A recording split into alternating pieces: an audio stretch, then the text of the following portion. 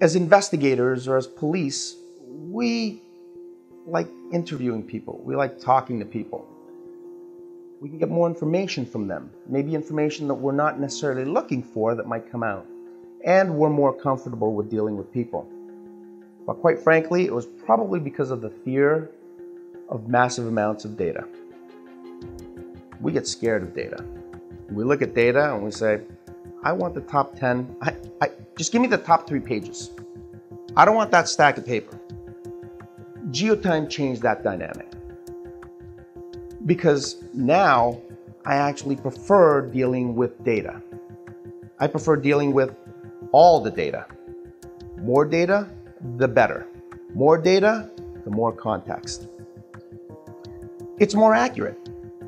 It's a perfect representation of history rather than flawed memory. GeoTime allows me to visualize massive amounts of call detail records in a manner that makes sense. I can tell a story. I can tell where they traveled from, who they spoke to. What GeoTime allows me to do is not only deal with call detail records, but really any records that contain an X and Y coordinate or geography and time. The majority of police data have a location and a time. And we've been able to correlate bad guys against crimes. I've had a number of investigators actually approach me from various units. They'll approach me asking me if I can assist them. And what I've done is I've taken their data, and instead of them going away because they're used to sort of giving their data and then leaving, I've got them accustomed to, hang on, wait right here.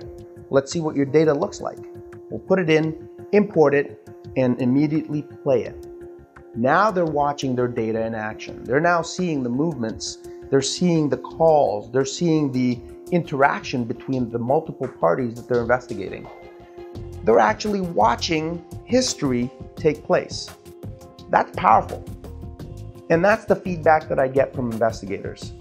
And really, as an analyst, we're not working in a silo. We're working to produce things that's actionable for the investigator. And that's how the relationship between analysts and investigators gets solidified. I understand that all agencies experience the same kind of pain. The pain of information overload. You need tools, you need technology in order to make sense of this data. And so far, hands down, GeoTime has been the easiest to actually get up and running with. And it's a joy to use.